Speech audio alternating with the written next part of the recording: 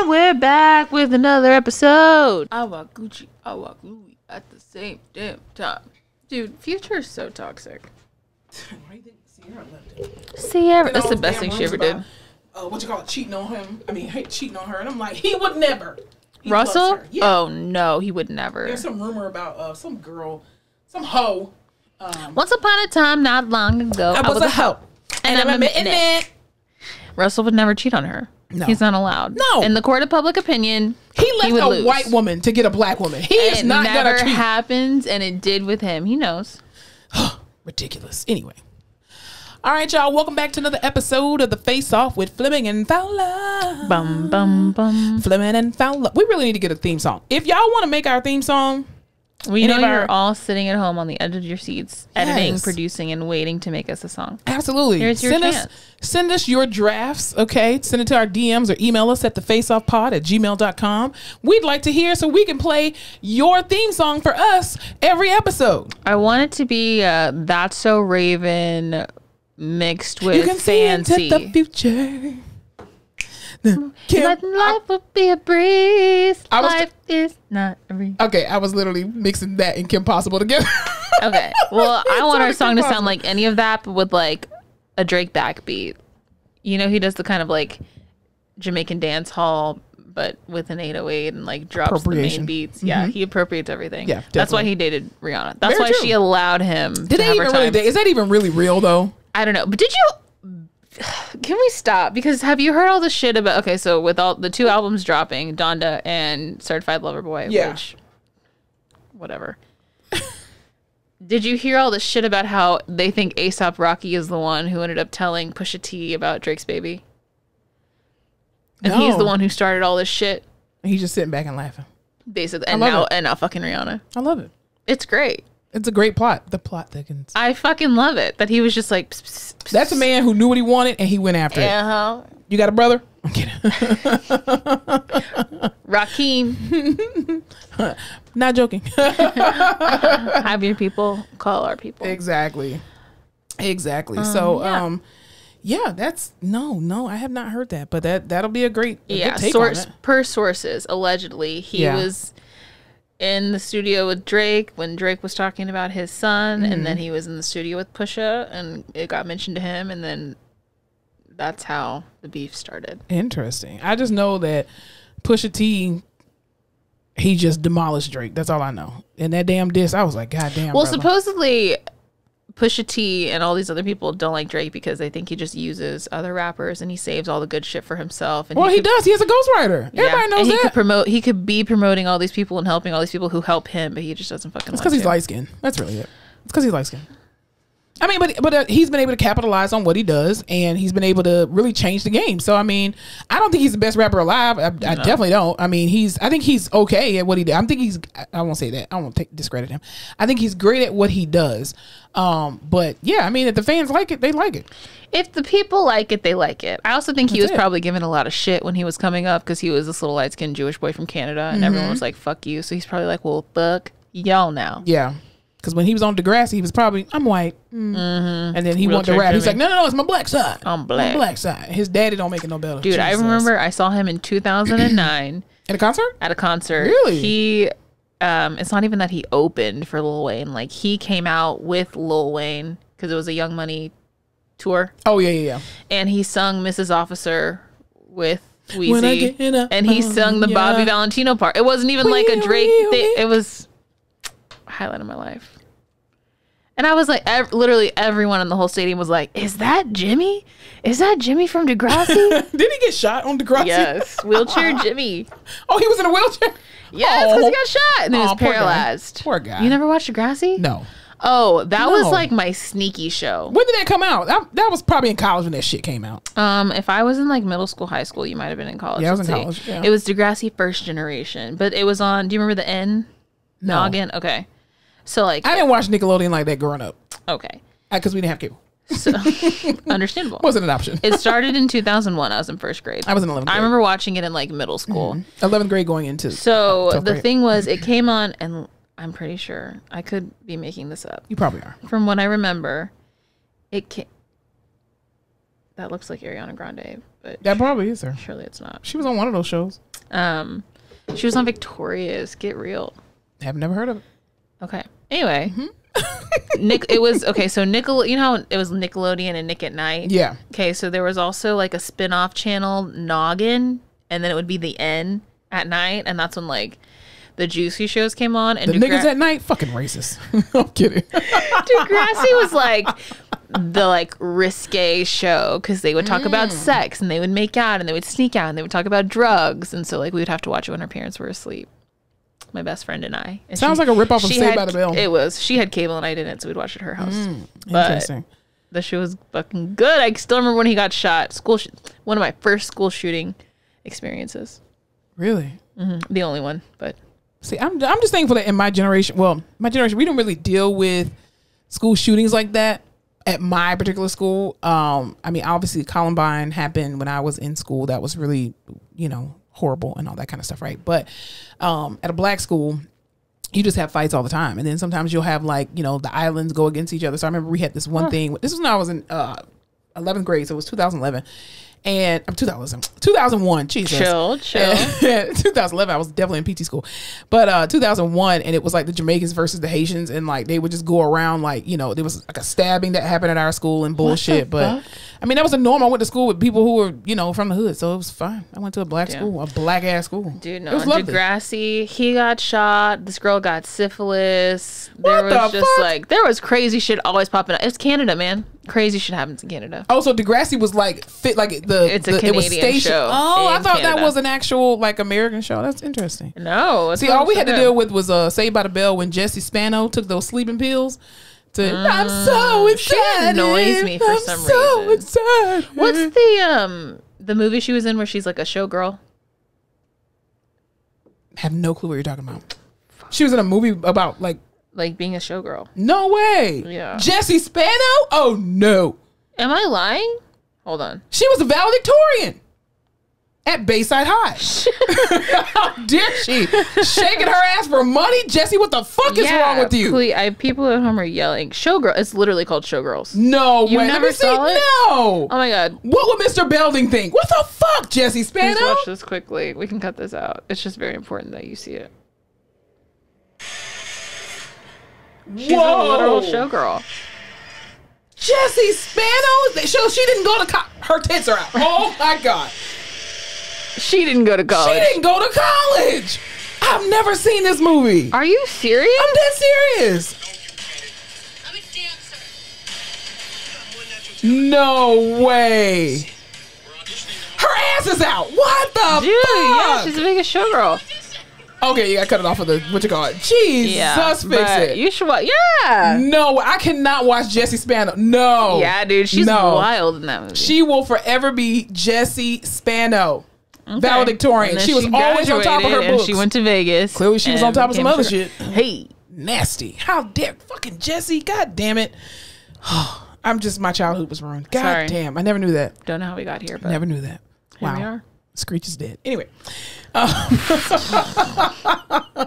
not laughing at death. I'm just the way I segued. Anyway, let's get into it. Okay, let's go ahead and get into the thick of it. Yeah. Speaking of ad libs, Cardi B had her baby with I did Offset. See that. It is a season for babies with the same man. I'm sensing a theme. It usually doesn't happen. Family. Is that? It's just so weird for me. Yeah, it's supposed to happen that way. Huh. Interesting. Well, it's happening. Same way with what's her name? Kylie. Kylie fucking Jenner. And that girl on TikTok is the one who broke the pregnancy. Did you see all that? No. She posted this video and she was like, "So listen.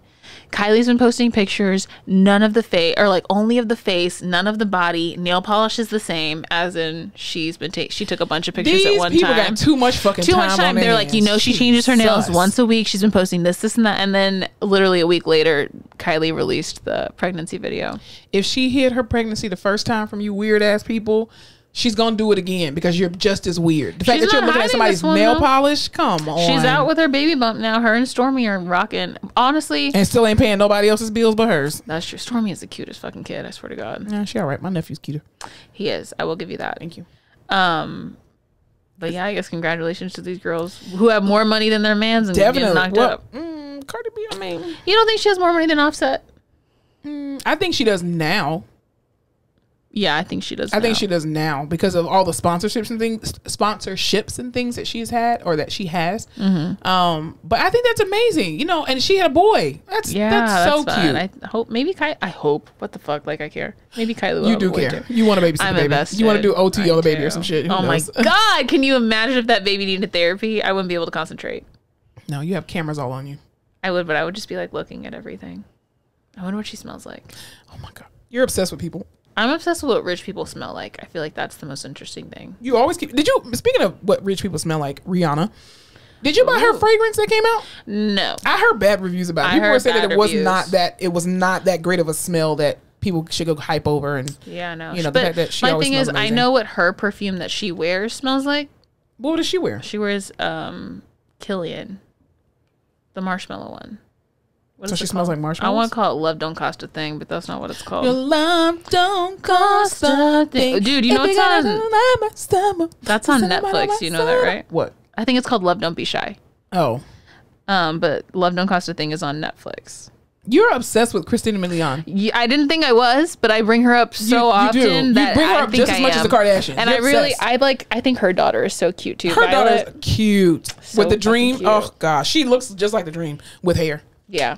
I love like her round face. She's so cute. She looks like cute. a Cabbage Patch. She's so cute. That's okay. I'm gonna say it. I'm obsessed with Christina Milian. It's fine.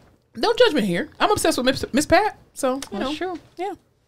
Still don't know where we were going with this. I don't either. We can't even rewind the tape. Anyway, play back. Right.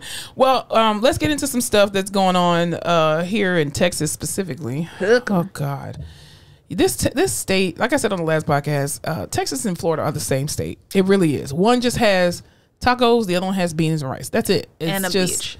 And a beach, yes. And so this past week before last, recently, I'll just say it like that. Texas has been in the news, national news, probably even world news, because of the idiotic bill that was passed recently that really overturned Roe v. Wade. For those of you who don't know what Roe v. Wade is, it is to protect women's rights to choose whether or not they want to have an abortion without having any criminal consequences, right?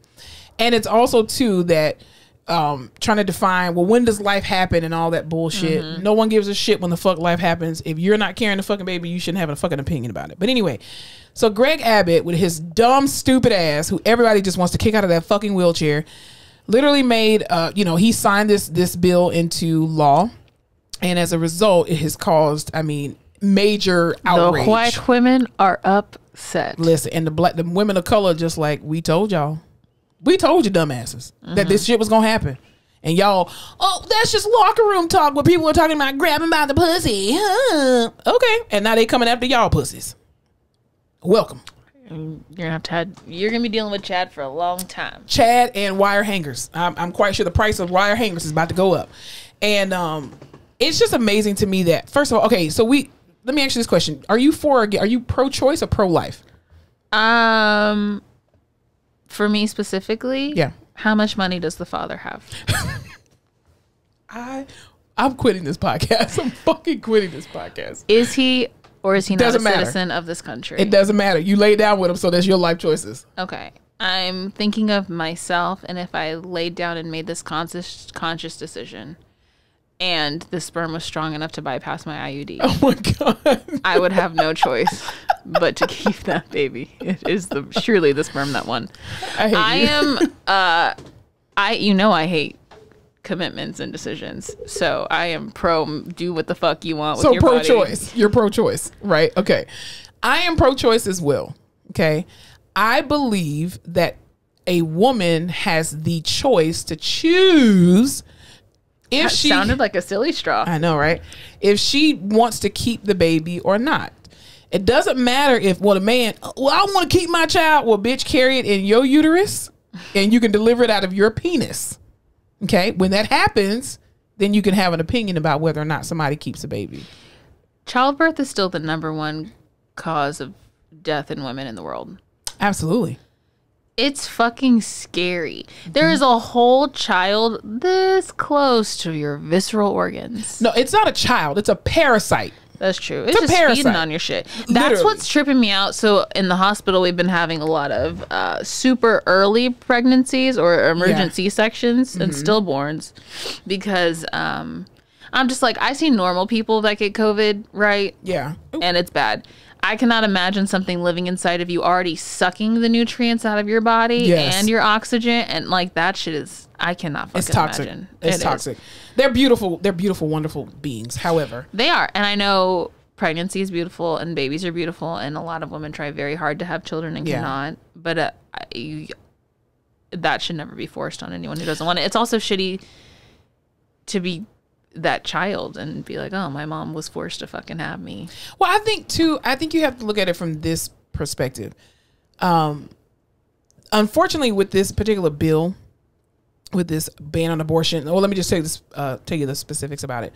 So it is now in the state of Texas illegal to have an abortion after 6 weeks. Which you don't even realize you're pregnant until a couple weeks. And then it takes you 2 weeks to get an appointment at your doctor, in which case you're already at 6 weeks. Exactly. And not only that, this bill does not protect against women who are the resultant of sexual assault and rape. So if you get pregnant by a rapist, you are fucking screwed. Who cares? There's no provision for that. My thing is, what if I'm married and my husband's a fucking psychopath? Doesn't matter. And he's super abusive, and I finally decide to leave him. And as I'm like packing my bags, I finally get out, and then I'm like, oh shit, I'm pregnant. Yeah, you're gonna have to deal with it. According to Greg Abbott. What really fucked me up though is like the Uber driver, the people working there, anyone you tell, your fucking best friend that made the appointment for you. So we can go after all those. That's also a part of the bill too. Is that any person who aids and abets in someone having an abortion in the state of Texas, you can call a hotline number and basically snitch and get up to their ass. and you can get a reward. And the person who helped them, whether it's a doctor, cab driver, Uber driver, they literally will be fined $10,000. It's the fucking reward. Like, are you kidding me? It's like putting a bounty on uteruses. It's Uteruses. Uteri. Yeah, I think it's uteruses. I definitely think it's uterus. Is it just one uterus? No, uteruses. I think it's uteruses. Anyway, either way, so that's what's going on in Texas right now. This is some purge ass shit. It's Handmaid's Tale. And you know what the thing is too, when people talk about Handmaid's Tale, I really want people to understand that Handmaid's Tale is nothing but black women's story with white faces on top. And Rand was just like, this shit's coming. And dystopian? No. Yeah, and the thing is, there are so many white women that are out there that are just like, we have to rise up together as women. We need the black women and the Hispanic women and the women of color. We just like, nah, that's y'all fight. This is not a reproductive issue. As much as people make it out to be, it's not. Increasingly, black women are having children later in their lives where they are more financially stable and in committed relationships. So this is increasingly a white issue. And not only that, the reason why it's a white issue is because women of color, specifically black women, have the highest mortality rate for birth. Okay, per capita. And I mean, we got higher numbers in the United States than third world countries. It makes no fucking sense. First of all, white men have been trying to exterminate the black baby since the beginning of fucking time. This ain't a black issue. This ain't a black woman issue, and black women are tired of coming to the aid of motherfuckers in this country, and it is not reciprocated. White women sat back. I'm not saying all white women, okay? So let me calm my voice down. I'm not saying all white women. But last year, when all of that stuff happened with George Floyd and when black women specifically were marching in the fucking streets telling y'all motherfuckers that these people are trying to kill the shit out of us. Y'all sat back and was, well, just comply. Well, then just comply with what the fuck Greg Abbott said. This ain't a reproductive issue. This is not a black issue, and it's not a woman's issue. This is a white woman's issue. You know why? Because black and brown women have been telling white women for years, stop trusting these motherfuckers. And y'all white women kept literally going or not even behind backs. You've been doing it boldly. Y'all, 58% of white women in this country voted for Trump. Grab him by the pussy. You don't want your pussy grabbed now? I thought it was locker room talk. Well, you need to put that aside and just come together as one. No, motherfuckers. No. No, it's time. Pay the piper. It's not the black babies they're trying to keep. No. And raise. It's y'all's babies. They don't want y'all killing off your babies. Didn't we just say last week that the Caucasian race has decreased by 8%? They're like, oh no, bitch, we got to do something about it. They said enough. Well, those black girls got to college and they stopped having kids, so we don't need to worry about them. But these white girls over here, you're still going to Planned Parenthoods in the hoods and meeting black boys on the way out, so we got to stop that. Thank you. And if you would just invite the big penis black brothers into your families, maybe your children wouldn't try to have abortions. I mean, I'm just saying, y'all put Planned Parenthoods in black neighborhoods specifically to eradicate black lives, and your little white daughters done bought their asses over there killing all these Chads and Bens, and now you're like, God damn it, we got to do something about it. And it just amazes me how men who don't have a uterus continue to make decisions for those who have. It's just in the same breath you're telling me that you as the government have the right to tell me what I can do with my body, with my organs, and you're also telling me that I do not specifically need to wear a mask because it's your choice to prevent a disease that is killing me and everyone around me. Because that's my choice, but it's not my choice whether for 9 months I have to carry on this child, then provide for them for 18 years. And that's if I survive the delivery, as do they. I think that's the biggest thing too. It's like, I have not had kids yet, and I do desire to have children. The problem is that I worked in labor and delivery, postpartum labor and delivery, right? For 4 years when I was an undergrad. Came out and worked in 2 OBGYN offices, right? Women go through some serious shit. Like, you don't understand what it means to carry a fucking life in your body and still be thotting and bopping around, carrying on your responsibilities. You literally have a parasite that is trying to suck the life out of you in order to survive, who gonna happen to come out and be cute and smell like Johnson & Johnson baby lotion. And thank God for your bonding hormones. I mean, your body. And that's if you're not postpartum, if you don't have depression when you have it, if you're financially stable, if you have a partner to support you, if you have a family system, if you have everything in place, it's still fucking hard. It's hard. Look at Kim. I remember the first time Kim Kardashian got pregnant, right? What's her oldest daughter name? Northwest. And she is a hoot. That girl looked like she was huge. Over it. Her feet were huge. Got all the money in the world. Looked like she was walking around with preeclampsia, goddammit. And you know what she did? She had one more and then was like, I'm hiring someone. I'm done with this shit. Even Beyonce. Beyonce has had, again, we're talking about rich people who got all the money in the world, who can sit on their ass and do absolutely nothing. And this woman still had a miscarriage. And when she was pregnant with them twins, she was looking like, bitch, I'm over this shit. I'm done. We ain't having no more kids. Jay-Z, goddammit. You got your 3. We out. Dude, it's those videos for me when like someone comes behind the pregnant lady and off-weights the belly. Isn't that sweet? It's so sweet, but just the relief they feel, I'm like, oh, fuck that, and you're walking around for 9 months like, you can't hold anything down. You can't eat. And then to not have protection for, first of all, to put this bill in place anyway is stupid. But then also to not even have provisions available for women who are victims of rape is fucking disgusting. And then Greg Abbott, I just want you to roll off the tallest cliff you can ever find. This idiot says, I promise to take all of the rapists off the street. That's how we're going to deal with it. And I'm like, so here's the thing for me. So interesting. Like, I think everyone's first inclination, what we're going to latch on to, is rape, right? Like, I'm forcibly having sexual intercourse with someone. It leads to a child. I no longer can abort that child. I'm stuck with this product of a traumatic event.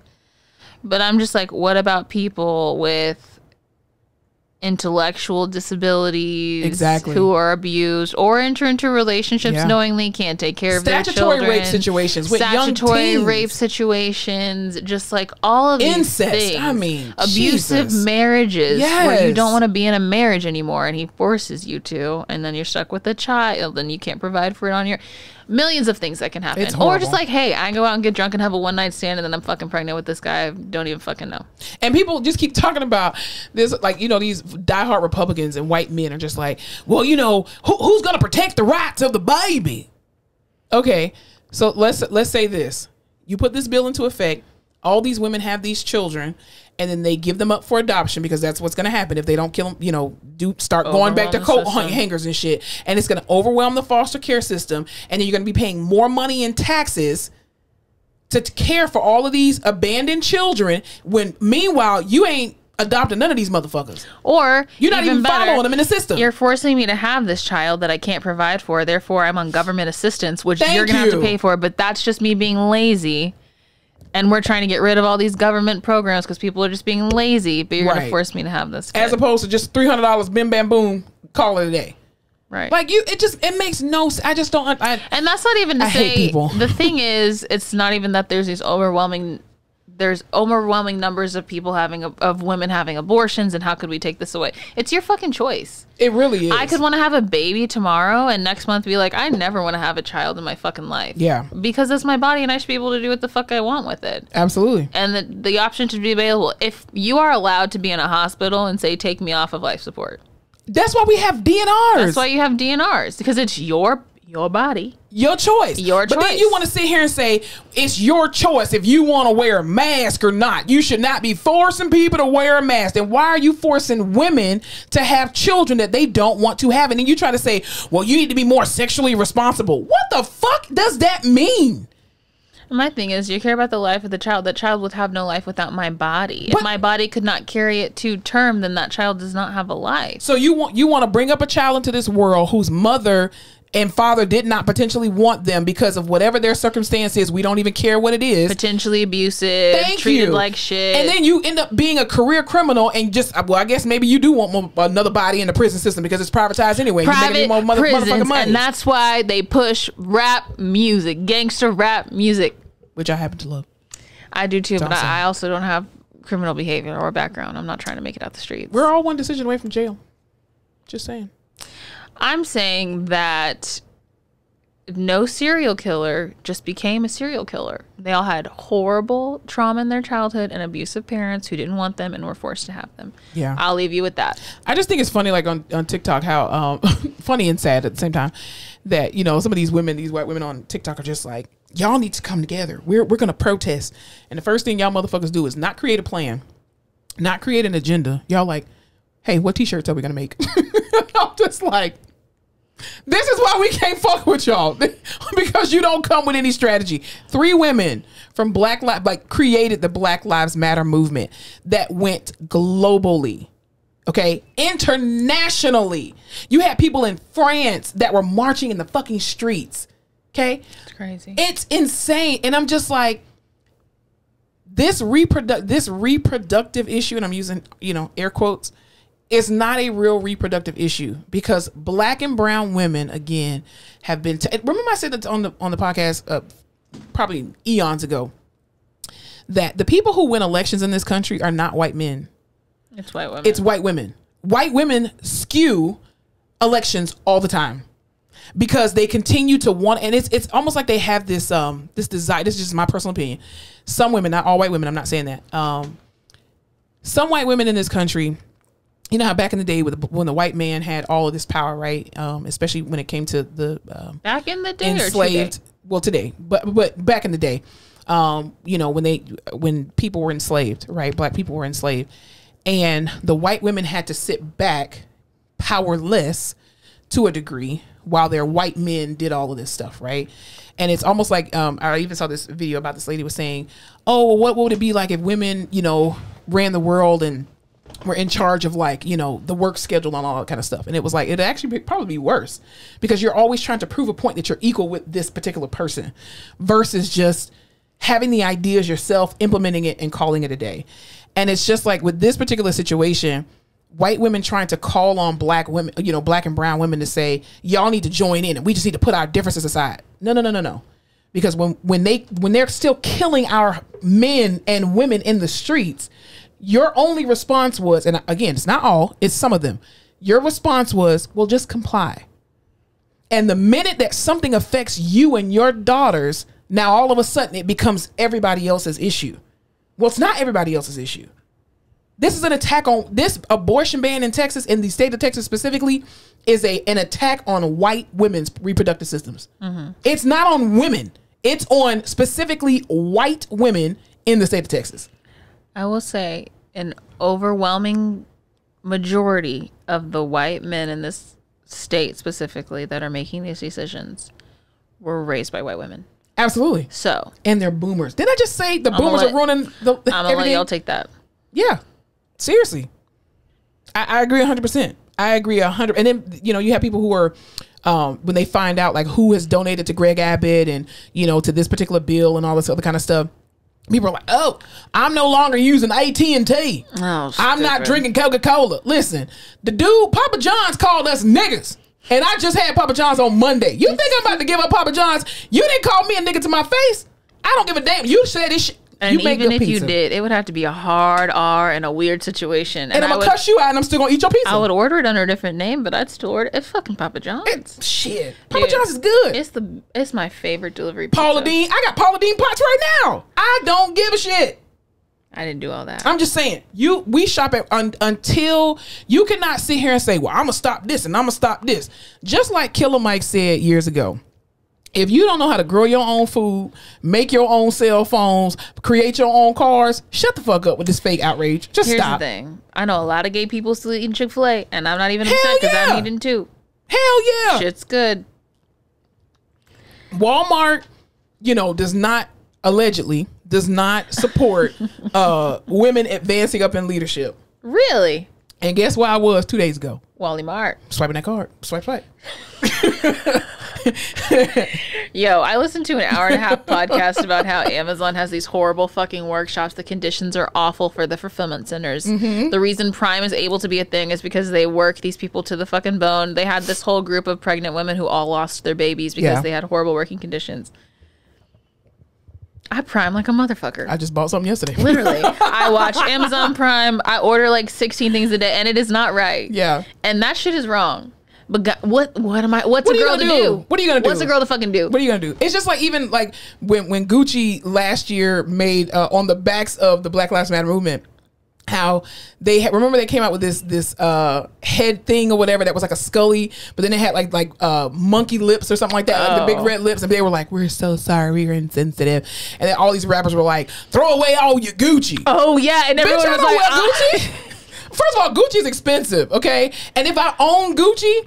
I paid my money. That's just like burning a LeBron James jersey because he left Cleveland. Bitch, I paid $50 for this jersey. I don't give a fuck where you went. They're like $100. Oh, they ain't $50 no more. No, shit, they're not. See, we went to the Red or the White Sox game, White Sox Cubs, and I was like, yeah, I fucking love the White Sox now. Huge fan. Let me buy a jersey. Yeah, that shit was $120. Shit. I was like, not that big of a fan. No, listen, even R. Kelly, I'm not throwing away that man's album. The man made good music. I won't stream it, but goddamn it, that compact disc I got in my car. Well, that's my thing. Don't give the man any more streams. No, if you own the album, I paid my $16.99 for the Step in the Name of Love, motherfuckers. I'm not, but I'm not. Nope, we're not doing it. We're not doing it here. Did you see he's credited on Drake's song TSU? I did see that, and people are outraged about it. Yo, so let me tell you, I gotta give him his credits though. I was listening to the song and I was just scrolling through. I like to scroll through to the end to see who has the credits, and I fucking saw that and I was like, Robert fucking Kelly. Maybe it's another Robert Kelly. I was like, everyone's going. No, it's R. Kelly. I was like, everyone's going. Is it real? Is it confirmed that it's actually him? Yeah, and I'm assuming it's just a sample or something. But I was like, damn. You wanted to use that, but see what I'm saying? The fake outrage. I can't take it. I can't. Like, the man's music has helped to mold a music industry, not even a generation, but a literal industry. So you could say the same for Kanye. Yes. I'm just personally not going to support it. I mean, as is your right. Yeah, but the thing is, but I don't find anything wrong with Kanye West's music. I find something wrong with him. Okay, the music isn't telling me to rape and murder people. Exactly. He's just so I'm not going to stream a MAGA hat. Right. I'm not going to stream it, but I just think that like even for that particular situation, as horrible as the things that he has done, not Kanye, well, him too, but it's not on the level of R. Kelly, obviously. A little different. Right. But as horrible as the things that R. Kelly has been accused of, in jail for, alleged, whatever, just for the podcast, alleged to do, that still does not separate the impact that this man had on a whole industry. Like Bill Cosby. Like Bill Cosby. You will, let me tell you something. You will never, ever get me to stop watching Cosby Show or A Different World. You just won't. That's embedded in me. That's a part of my DNA. My children will watch that shit. You understand what I'm saying? Yeah. Whatever you did, that ain't got shit to do. It's wrong. I condemn it. God damn it. But two things you did get right, motherfucker: the Cosby Show and A Different World. And I'm gonna still watch it. Yeah. Here's my thing. If you're upset about something, I'm not going to his world tour next year. When he goes on tour, I'm not doing that. Which he will. You know he fucking will because we told him not to. I'm not buying tickets. I told that man to log out. Him and OJ gonna go on tour. Yo, I would pay to see that. I would pay. I At swear, least for content for the podcast. on my life, I do not support either of those men. But god damn it, if they came out and were like, "We're taking the show on the road," I would have front row fucking seats. I would probably buy something to a train wreck. No, I would just. No, I wouldn't go. I would at least stream it. If OJ was on the bill, I wouldn't go. But if Bill Cosby was there, I'd probably do it. I couldn't stop. First of all, oh my god, he would only make it to one city. You have protesters everywhere. No venue would host him. He would only have one night only. It could still just be called "If I Did It." It's gonna be Bill Cosby, one night only. Oh man, it's the crazy. Content. Yeah, no, I feel like if you don't like it, don't listen to it. Yeah. On the backs of abortion. If you don't have a uterus, you shouldn't tell nobody else what the fuck to do with this. Exactly. Yeah. Let people choose. I swear to God that God gave people free will to choose. Girl, these men, I'm just like, y'all have too much time on y'all hands and to be worried about a group of people who you like. Aren't people still hungry? Aren't people still poor and dying in the streets? If you're gonna sit here and take away abortion, you need to take away Viagra too, because maybe that'll calm down some of these pregnancies. If God wanted your ding-a-ling to not work, it's His will, brother. Don't be over here trying to attack somebody's uterus because your ding-a-ling don't work. Natural family planning. That's all I'm saying. Like, jeez, people. Greg Abbott. Anyway. Neither here nor there. We gotta vote this bitch out of office. God damn. I'm telling you, Florida is no different from Texas. Ron DeSantis is a fucking idiot. We're dealing with two idiot governors. Fucking hell. Is there nobody else qualified? Oh, sweet lamb of the Lord Jesus of Zion. Next topic that we're gonna talk about is a little bit sad. No, first of all, let's go back to this. A little lighthearted, but sad. Rikers Island. What's going on with Rikers? Lighthearted because funny, sad because jail. Yeah, definitely because jail. So jail sucks. Rikers Island, I don't know if you guys know, a prison, New York, right? I thought it was in Rhode Island. It's all fucking New York to me, bitch. I don't know anything about that. Is it on Staten Island? Listen, if it's anywhere, it's probably in California. If it's anywhere above Oklahoma, it's New York to me. Rikers Island is in Staten Island, isn't it? New Jersey. I don't know. Let's look it up. It's between Queens and the Bronx. It's New York. What I said, Rhode Island? You said a lot of shit, and I said New York. I said California. Rikers Island. That just doesn't seem like a good place to have a prison. It's in New York. Yeah. Rikers. Well, how did Tukey Williams get up there? We have a lot of questions. Anyway, like it's in the Bronx. Like, should you have a prison in the mid? I don't know. That just seems iffy to me. That's probably why what's going on with it is what's going on. Anyway, severely understaffed. So they were like, you know what? You, not you, and you. Y'all are in charge for a little bit. 24 hours. There were about 80 prisoners who they decided would elevate to the role of... Oh, they legit put them in charge. They legit put them in charge for 24 hours and had them running shit because they were so understaffed. Wow. I want to know the selection process. That just seems... Okay, because as we know, I used to work in prison. Yeah, I just feel like that should involve everybody just being in lockdown. Like, you should just lock the shit down. Like, nobody can come out of their cells. Everybody just need to be in lockdown until we figure out a solution. But 24 hours... I mean, but I've heard... So I listened to... people have gone in solitary confinement. That podcast that was like, if there's... they were talking about you have your... Oh, what the fuck did they call it? Basically, in your room, you have a kit. And it's like, because the prison goes into lockdown sometimes. If they're missing someone, if there's an emergency, whatever. And you can be locked down for like 3 days at times. So like, you got to have food in there and all this shit. So yeah, because I was like, oh, maybe they didn't lock down because it's 24 hours. But why didn't they just lock that shit the fuck down? That's what I'm saying. That just makes it very... That seems very weird. And also, too, that's very dangerous because if correctional officers... Did they walk out or they were just understaffed like a hospital? They were critically understaffed. So 80 inmates of the units were asked to run the units. They should get out for good behavior. That's what I'm saying. Like, you're telling me I'm good enough to run the fucking prison, but I can't be out on my own? Who the fuck they were is the answering warden? the phones. Damn. They were helping set up transpo to court Answering and the video phones? conferences. You Wow. gotta be. Is this like a career training, like ITT Tech? What the fuck? That is some piss poor shit. That is insane. That is some Britney Spears shit. You're telling me that Wow. I cannot be out in the real world operating my own shit, that I have to be stuck in here for my quote unquote crimes. Don't even know what these people have done. But you respect me and I'm responsible enough to run a prison? To run a prison. One of the most like dangerous prisons ever. Where you could easily be like, and released. Child, they probably ain't give them all the keys to the thing. Oh, as a correctional officer, I would be scared shitless. Let me tell you. Okay. 80, and it was 80 inmates. That's a lot. That's almost 100. 100. I have been stuck in a Sally Port, okay, with 20 inmates before. Male inmates. And it's only 2 guards. One in the front bench and one in the back. And I am a female. Okay? And I'm just like, Jesus. And I'm just like, please don't let no part. And this is when I was skinnier. So I, my booty butt and all that. And I'm just like, Lord Jesus, don't let them see nothing. Let them all be gay. Please, Lord. Because if something pop off, bitch, I'm dead. My thing is, and this is no judgment on anyone who has been or is currently in prison, because I am a whore for prison talk. It's one of my favorites. I watch it all the time. I'm so interested. Most people who are in prison, phenotypically scare the shit out of me. Big, tall tattoos. Because they have to be. They have to put on that persona. And you have to be. You have to wear out. You have to wear that skin, right? But what the fuck? That's insane. If I walked up in that bitch and just saw y'all running shit. Bitch, if I came in for my shift and put my little fingerprints in that little machine, and I'd be like, where the guards at? How you doing, Miss Women? We here. You can go ahead and go to your office. Bitch, I'm going back to the parking lot. What the fuck? That's you insane. Gotta be fucking kidding me. So I think everyone's feeling it. Fucking everyone's leaving. Everybody's burnt out. Let's just dismantle the entire working system. Just shut it down. They should have said, listen, if you have less than 6 months left to serve and you didn't do something, what do they say on Law and Order?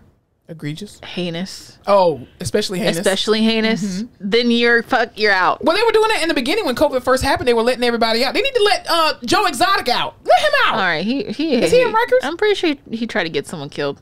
No, he didn't. He's at Rikers. I don't know. You're just making shit up now. He didn't try to get anybody killed. He tried to kill Carol Baskins. They have him on tape. Allegedly. Did he? Exactly. Did he? He's not even in jail for that. He's in jail for killing a tiger. Oh, yeah, that's right. Well, that's pretty bad, but veterinarians put down animals all the time, and they don't go to jail. Free Joe Exotic. Why is that? Is that the hill you're going to die on? Yes. Free that man. Wow. He loves tigers and lions. Oh, my. And bears. Oh, my. Carol Baskin been pushing his buttons for years. Oh, you're right. He is in prison for animal abuse. See? What are the odds He's not even in jail for the hit because they couldn't prove it. If you can't...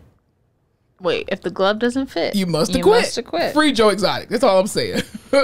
Anyway, I just thought that was fucking insane. That's some Shawshank shit. Yeah, that's horrible. Again, when I worked in the prison, it was the inmates were in there like, serving, like the people who get out for good behavior. Serving humanity. They were serving humanity. Oh my God. I hate you for that. Anyway, inside joke. So, took me off my goddamn train of thought. Anyway, they were serving like the food and all that kind of stuff to the other officers and the other inmates and whatnot. Oh God, just the memories I could never. What kind, I'm trying to put myself in this position. If I was one of the chosen ones who got, surely they weren't, obviously they didn't have weapons and shit. They were just puffed up. You think that they can make a weapon out of anything? That's true. Well, I'm surely the guards were like, here, take this. This is yours. Take the keys. Here's the keys and a gun, and just make sure. But I'm like, what kind of shit would I pull? I'd be like, hey, what are you doing over there?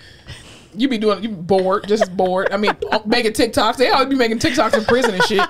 Just keep making TikToks. But yeah, that's crazy. That is insane. Oh my God. Well, I hope they got back control because, oh Jesus. Yeah, how hard would it be? That's a movie. And correctional officers do not carry guns. They can't carry guns. Right, because someone would take it. Absolutely. They carry batons. Mm-hmm. They have batons and they have I don't even think they have tasers. Well, I don't know what they do now, but I know that when I worked in a prison, they didn't have tasers either. I just feel like Rikers is the Azkaban of U.S. prisons. Like, it just sounds fucking bad. It does. Like, in New York. San Quentin. San Quentin's pretty bad, New too. York is like a heavily populated area. Mm-hmm. Some bad shit happens there. Bunch of minorities. Not that they're bad. It's bad situations. No, they put it there on purpose to lock up the minorities. They're making license plates or some shit. Mm-hmm. Whew. That's horrible. All right. Well, I pray Godspeed. Listen, that's why I don't work at a prison. Yeah, no. Speaking of prison or criminals or people playing criminals, segue. Michael K. Williams, man. Dude, Omar. That is some sad. Did you watch The Wire? I did, of course. Yeah, absolutely. I had cable by then. Absolutely. I was in college. Mm-hmm. I love The Wire. And he was in Lovecraft. We love Lovecraft. Okay. There is a curse on fucking Lovecraft Country. Truly. They got dropped. And then they might come back. And then Michael K. Williams dies. Dude. Of an alleged overdose that had allegedly fentanyl-laced drugs. So did he not try to overdose? It was just the fentanyl? It from what social media is saying, this is not evidence-based, okay?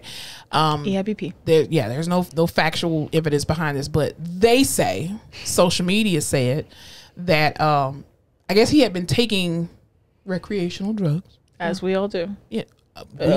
Who's we? I just do CBD. That's it. My apothecary. And so I guess his drugs were fentanyl laced, and maybe he was not trying to overdose because I think it was his nephew found him in his house. That is so fucking scary. Test your drugs if you're doing recreational drugs. Be sad. See, have you seen Euphoria? Yes or no? No. Bitch. First of all, also, we haven't talked about Zendaya at the fucking Dune premiere. Did you see her outfit? No. Jesus H. Christ. I'll pull it up. I'm talking to you. Yeah. Anyway, in Euphoria, there's an episode. Do you know the gist of that show? What happens? Yeah. Okay. Drugs. So, drugs, sex, and rock and roll. drugs, sex, and rock and roll in the high schools. Yeah. So basically, there's an episode where her best friend she just got out of rehab. Mm-hmm. One of her best friends is a drug dealer, but he doesn't do drugs. Yeah. Never get high if you're on supply.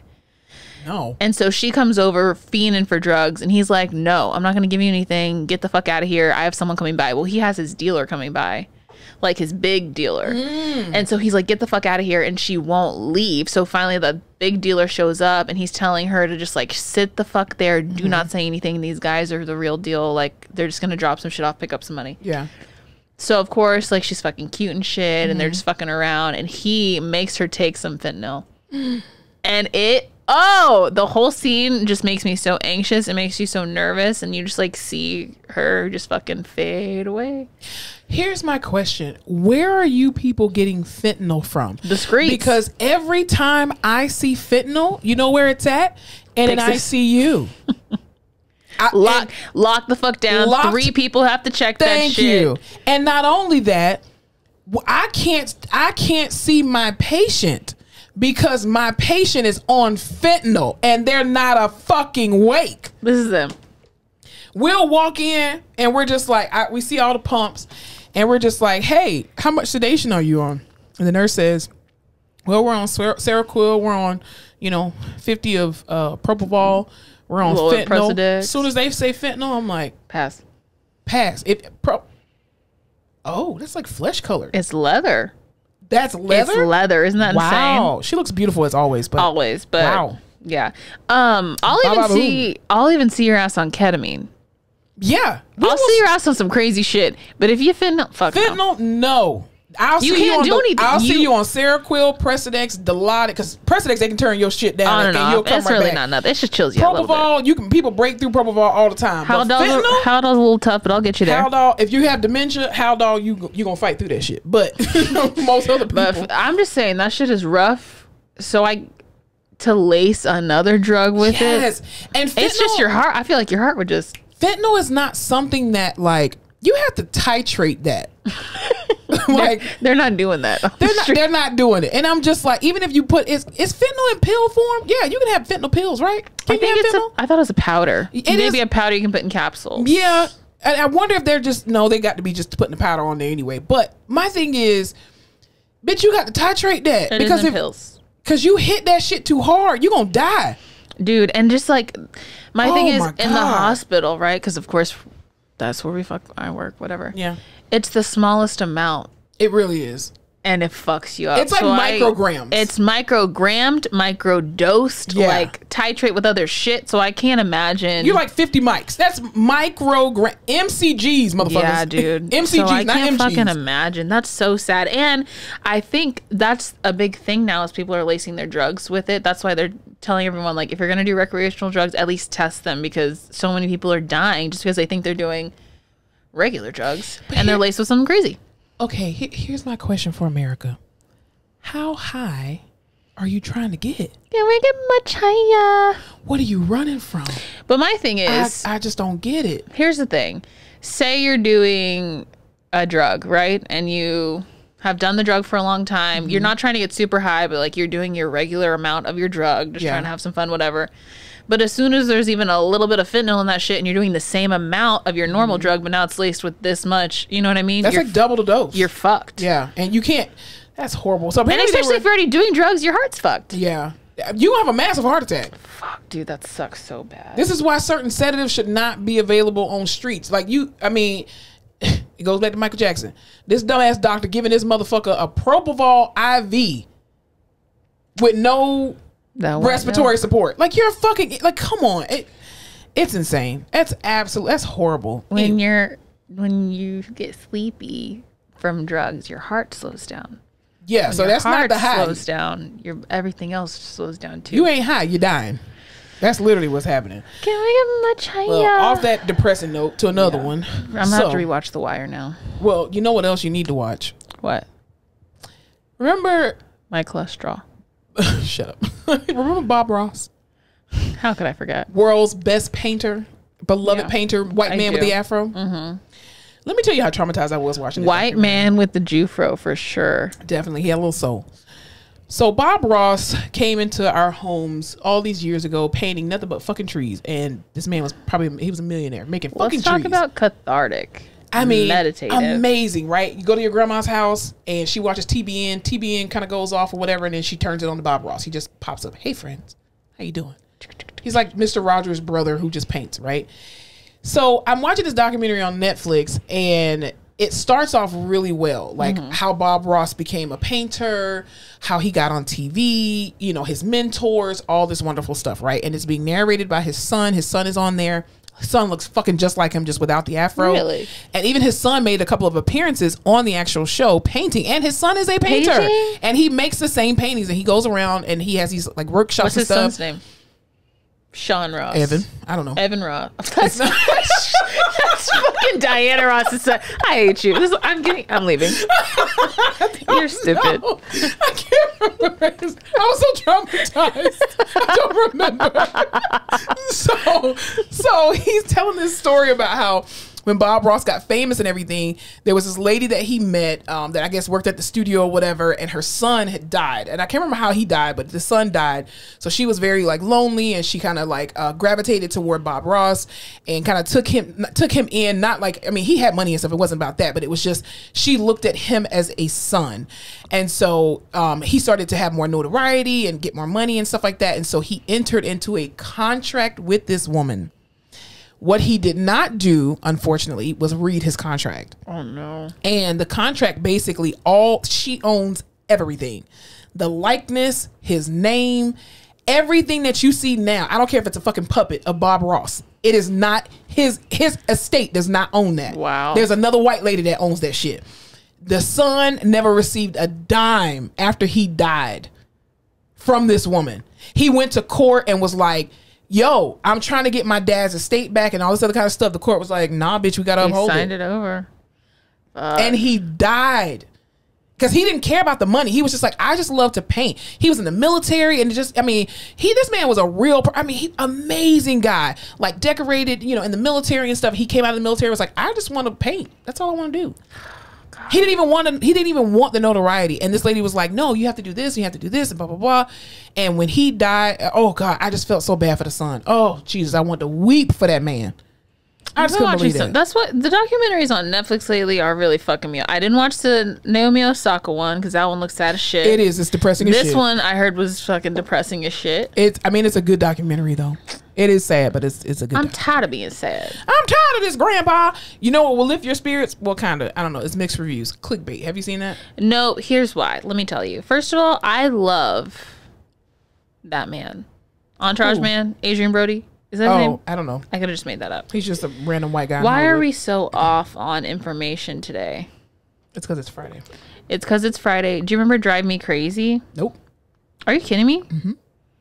No, not Adrian Brody. Not what the fuck is his name? Adrian Grenier. Right? Adrian Grenier. Oh, so close. Please have yes, mercy. because that's a name I know in my vocabulary. Drive Me Crazy with Melissa Joan Hart.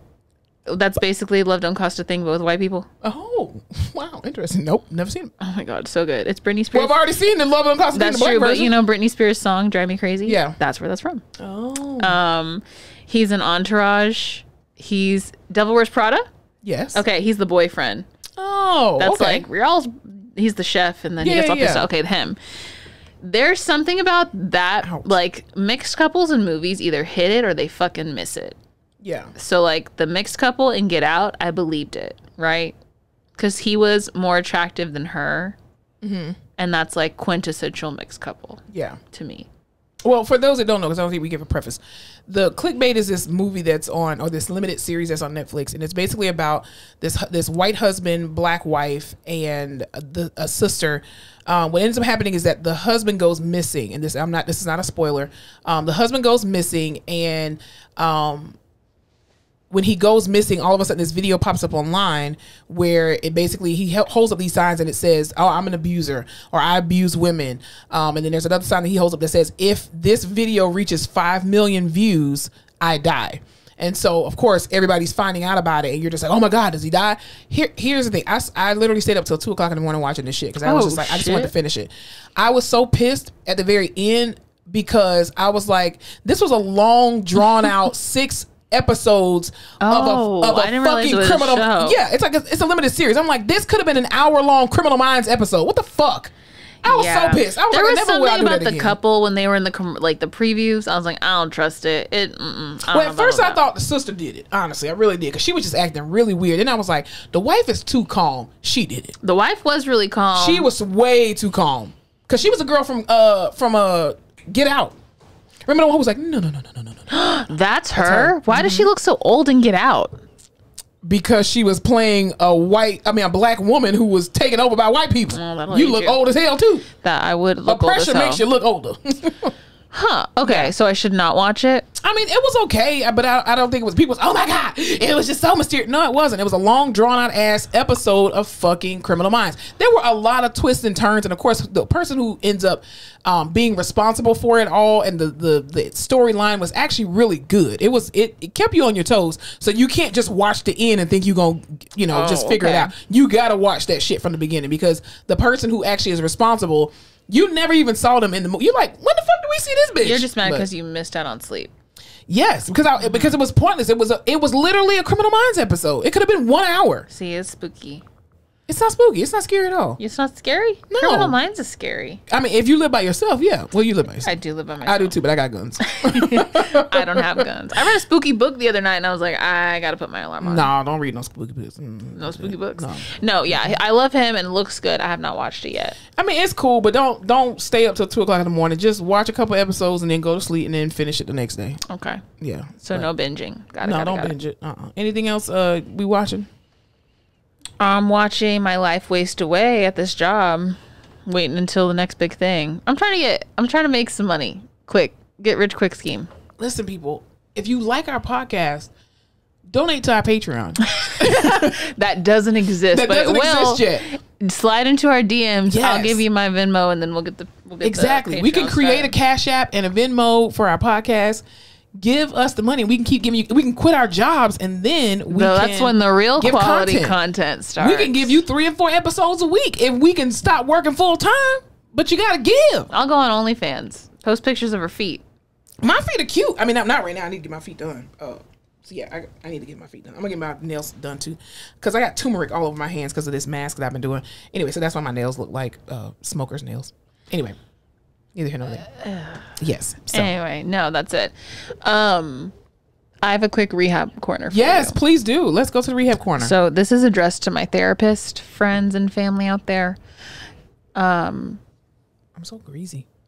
Sorry. Greasy? My face is like greasy because I put avocado oil on my face. Anyway. Greasy. Greasy. That's not how you say that. It's greasy. Greasy. Greasy. Greasy bear? Are we in a fight? What did she say? Dakota Fanning and with Man on Fire with Denzel Washington. Oh. Greasy. Yeah. Greasy. That's a good movie. That was a great movie. Oh Damn, my God. I do love some Denzel. Oh, he acted his ass off in that movie. That was just a cute pair, like him and she was cute. Do you agree that? Did you see that thing that Michael B. Jordan is the new Denzel? No, hell no. Fuck no. I don't think so either. Denzel is the only Denzel. Correct. Michael B. Jordan is the only Michael B. Jordan. Correct. Stop trying to compare. I hate people who try to, LeBron James is a new Michael Jordan. No, the fuck he's not. He's LeBron James and Michael Jordan is fucking Michael Jordan. No. Yeah. And that's where we stand on that. Anyway. So I don't know about you, but there's weeks of the work where I don't get a lot of units, where it's just like not hitting like it's supposed to be hitting. Yeah.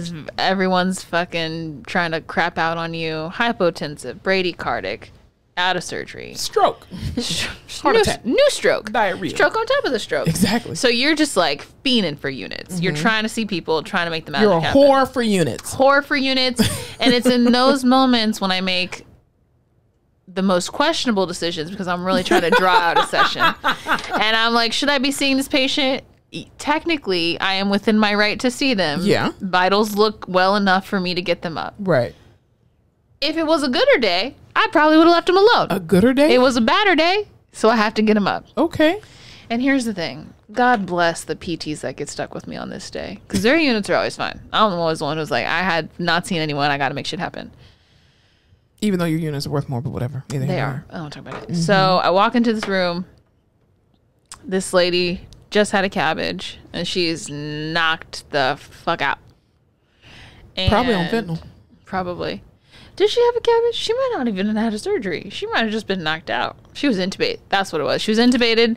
That's another element to the story. Definitely, because that would make a difference. Absolutely. Sleeping with a tube in her throat. Awesome. She had just gotten extubated. Okay. She needed to get up, hadn't been up in a couple of days. She was kind of, quote unquote, sleepy. I was like, everyone's sleeping in the ICU. You just got to wake them up. So we're trying to wake her up, whatever. We get to the edge of the bed, finally, and she's sitting up on her own, which to me is always a good sign. Yes. To me always means we could probably make a transfer happen. Oh, Jesus. Especially when I'm low on units, and we got to really make sure this is an eval. So, of course, she's like, oh, I feel like I kind of have to go to the restroom.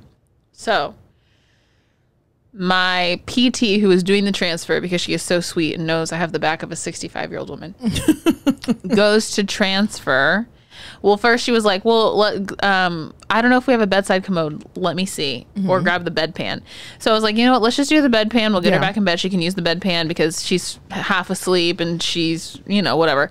But on my way out of the supply room with the bedpan, I see the bedside commode. And I was like, perfect. We were just talking about a bedside commode. Jesus. Let me grab it. I grabbed the bedside commode. We put it up next to her. So the first time the PT goes to transfer her, it looks pretty rough. And she's like, I don't know. Mind you, there's family in the room. Family's a nurse. Of course. Of course. I get a little nervous when there's medical family in the room because they know what the fuck's going on. Yeah. So in my head, I'm like, well, naturally that transfer was hard for the PT because I wasn't helping as much as I should have. Yeah. So once I get in the right position and I help her to the bedside commode, it's going to go. It's gonna go. If it's up, then it's stuck. When I tell you this was a total ×2 dependent transfer to the bedside commode. Oh, God. Like, we did everything. And this lady she's bigger. She could have used a berry. We didn't have a berry commode. So I had to squeeze her in. Squeeze the thighs in. So she's on the toilet. I'm like, let me go run and get the shit we need. I go to get wipes and a pulse ox, all these things. By the time I come back to the room, mind you, this lady was an AFib last night. Yeah. She converted herself out. Wasn't worried about it. Walk into the room. I look at the PT's face. She just starts shaking her head. I look up at the monitor. Oh, no. This lady's heart rate was 60 when I got in there. It is now a 163. Oh shit! Put her back. And I cannot read EKG for shit, as you know, but I sure as hell can look up at the monitor. I'm like, that is AFib. She's probably back in AFib with RVR. I'm just looking at it. I'm like, fuck. I don't miss the ICU. And I'm just like, let's strap in and strap up because this is not good. Throw her ass back in the fucking bed. Because I'm like, shit, dude. And we're on a bedside, and she's just doing that cough thing. I was like, fuck. I mean, she's about to go. It wasn't great. So, mind you, so I grab, it's a nurse from outside in the hall. Oh, Jesus. Who never, this nurse is like, always looks like she's going somewhere.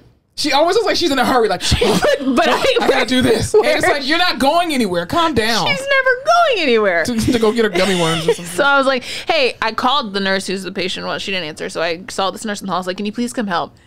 And she's like, okay, because all I'm thinking is it's us two and we can do this transfer. But if anything goes wrong, especially with her heart rate doing that, in the 160s, we're effed. Like, need help. We're going to need help. So then this nurse goes, what do you need help with? And the PT goes, moral support.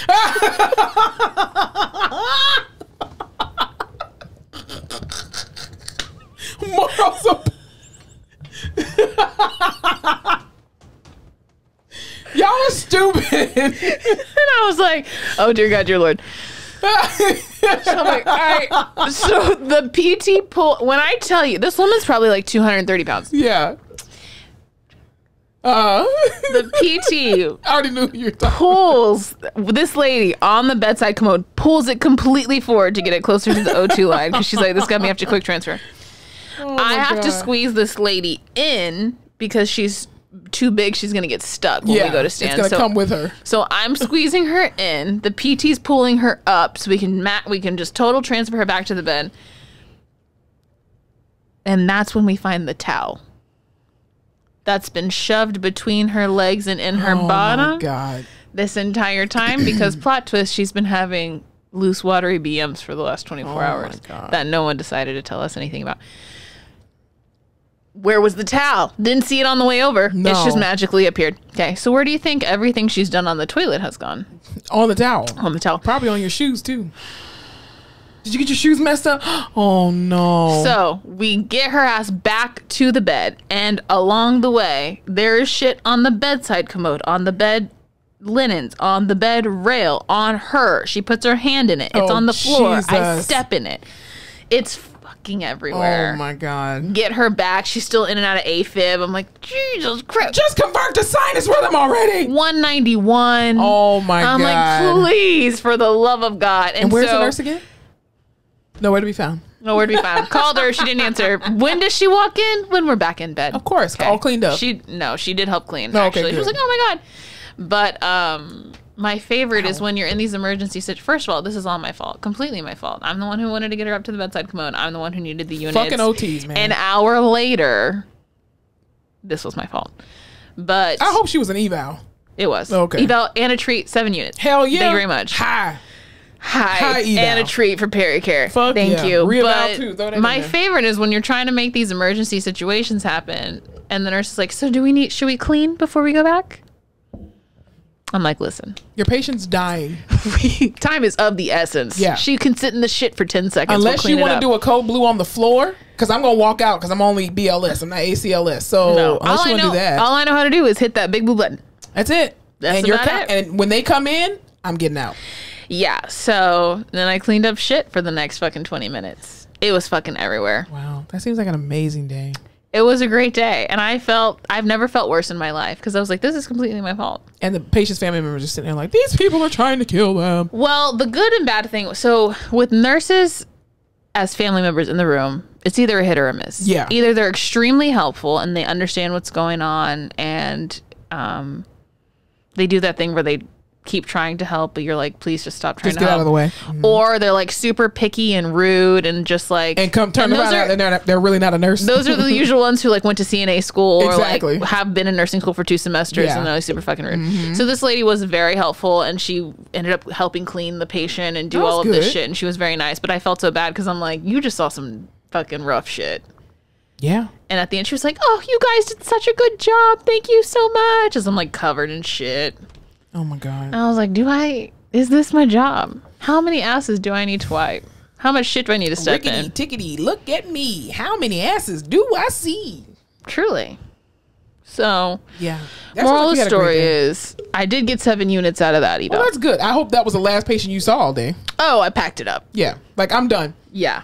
How many people did you see on listen today? 1, bitch. And I got 7 units. Don't ask me shit about my fucking productivity. Fuck you and your productivity standards. Yeah. And some days you're with it and some days you're not. No, definitely not. Like, that's, oh, Jesus. I'm telling you that. And this is why healthcare workers are walking off the job. There's only, listen, I'll wipe ass till the cows come home on account of it's part of my job. But now when I'm being disrespectful I'm having a stroke. Please don't. I don't have any TPA in my house. Not when I'm being disrespected in the workplace on top of it. Like, pay me what I'm worth or like buy me lunch. I'm wiping asses for God's sakes. Like, my cousin the other day was talking about how he's like, I spend this much money a week on just lunch for my guys, for the workers. Mm-hmm. And he was just talking about it. And I was like, well, I'll tell you that when my job was buying me lunch, I was working a lot harder. And I liked being there a lot more. So no amount of maybe you should keep buying your lunch. No amount of pizza is going to make it better. Use the money that you were going to buy pizza and give people a fucking raise. That's it. Very simple. I like sandwiches, so. Listen, I won't take your food and ask for a raise. You about to lose your job. Yeah, but anyway, that's my job. That's what I do. I almost give people cardiac arrest, but get them back to bed. That. Yeah, no. I won't. No, she converted herself right back out. It was fine. Yeah, I mean, you've had an eventful week, man. I know. But all that to say, I can now read EKGs much better. The thing is, I feel like I have taught you how to read EKGs. No, you know what she would do? I would look at the monitor and I'd be like, is that real? She'd be like, no, that's not real. And then she'd just slowly back out of the room. Only if there was a family member that was there. If there was no family member, then I would be like, bitch, that's real. And I would be like, there's no P wave, bitch. Get him back. PBC, 1, 2, 3. That's a 5 beat run of VTAC. And I would tell you that. VTAC, but if a family member is there, I'm not going to say that just because it's going to freak people out. I'm like, we need to go back now. Mm-hmm. Remember that one time that one of the physicians. Oh my God. So, yo. Alyssa and I was seeing a patient. Let me tell you how it was you. You and another therapist. Let me tell you how absent she was when she was with her last student. I was not absent. I was there. I was right there. She wasn't absent, but she was standing outside the room. Because my student had to figure it out. Not fucking paying attention to me. Well, there was a patient where they were clear to go in and see this patient, her and my student, right? My student's operating on my license. And I'm like, yes, go and see the patient. They sit the patient up at the edge of the bed. The intensivist comes and does rounds. And I'll tell you that Monica was like, hey, I'm going to go clear all the patients, make sure they're good to see. I did. So when I come back around, she's like, oh yeah, I already checked in with this one. They're good to see. Go ahead and get them up. And the nurse had cleared the patient. The intensivist came around to do rounds and I'm standing outside the door. And then he's like, Monica, can you please tell your friends to put the patient back? And I'm like, well, they're almost done with their eval. He's like, no. They need to put her back immediately. And I'm like, okay. So I politely walk over to the room and I'm like, hey guys, y'all almost finished? Dr. So-and-so wants her to get back in the bed like now. And so this was like, yeah, we're almost finished. I was like, no, bitch, now. Just throw her ass back in there. She peeks her head around the curtain and I know rounds is outside. That's like seven doctors, pharmacists, all these important ass people standing outside. Yeah, standing outside the room. She comes in, she's like, yeah, you need to go ahead and get back now. And the patient's like, I don't want to get back in the bed. I was like, wait, like right now or like in a second now? She goes, no, like right now. Like right now, like immediately. And I was like, what the? So I'm like trying to tell the patient, okay, we need to lay back. She's like, no. And her neck was like, I don't want to get back in because I have to lay my head a certain way. And I'm like, bitch, get back in the fucking bed before you die. She's literally hunchback of fucking Notre Dame, crunched over herself. Her body is contorted. She's like, I'm not going back. She's like, because my back and my neck and then this. And I'm like, I don't give a shit. The intensivist is saying, get you back in the fucking bed. Also, she's not telling me why they need to. I don't know if it's a vitals thing. I don't know if her heart's about to blow. I don't know if he was just like, nope, she doesn't need to be up. So I'm just like freaking the fuck out. The lady won't go back to bed. Long story short, she had an inoperable, unstable aneurysm. I'll just tell you that. And it's not funny. It's not. But what the fuck?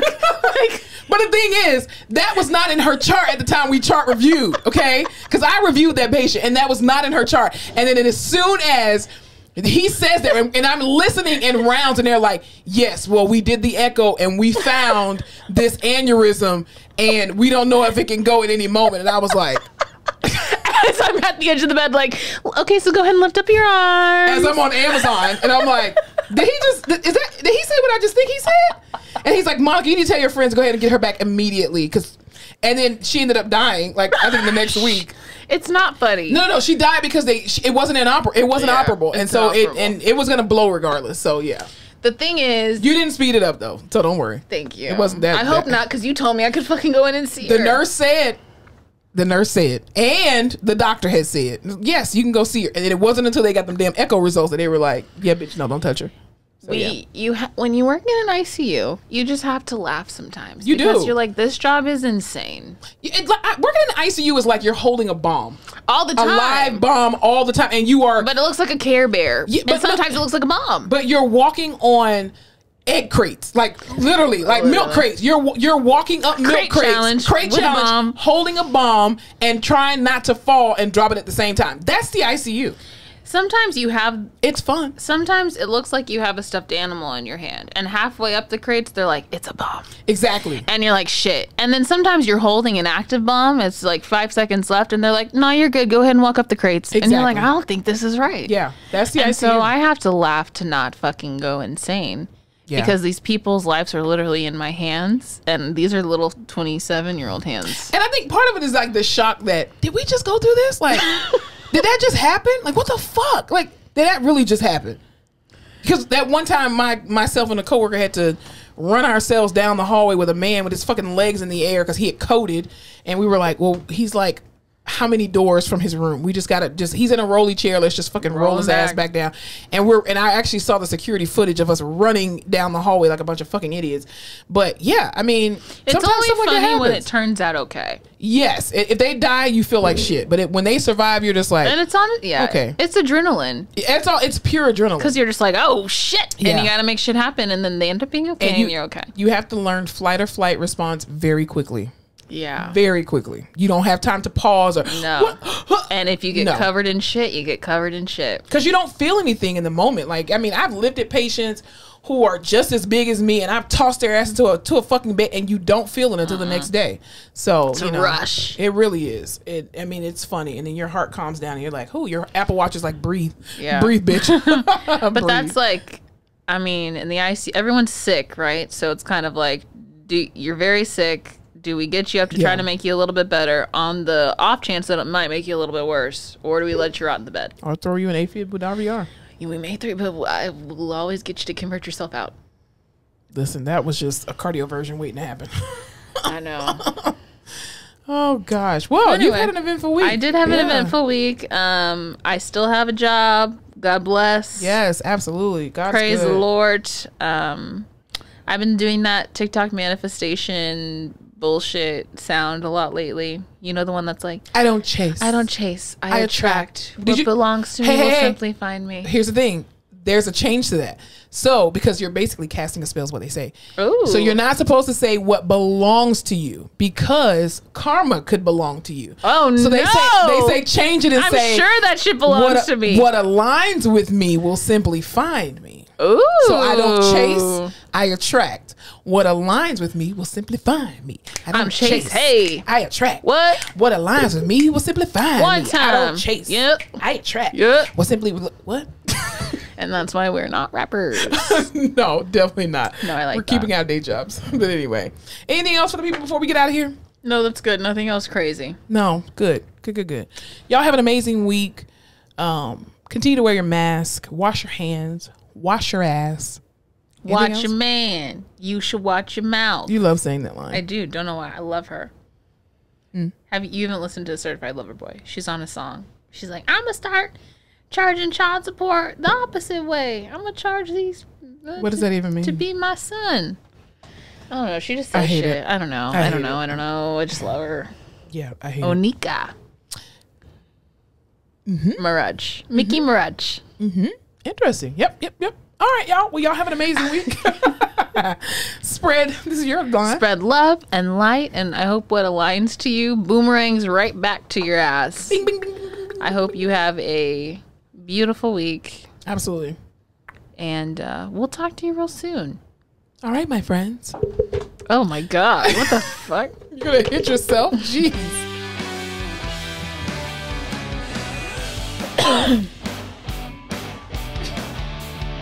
What is that? It's the thing. Because mine is doing the same thing over here.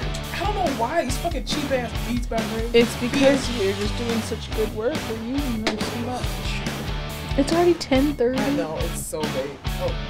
Thanks so much for tuning in to another episode of The Face Off with Fleming and Fowler. Don't forget to follow us on all our social media platforms, Instagram, Facebook, Twitter, and YouTube at The Face Off Pod.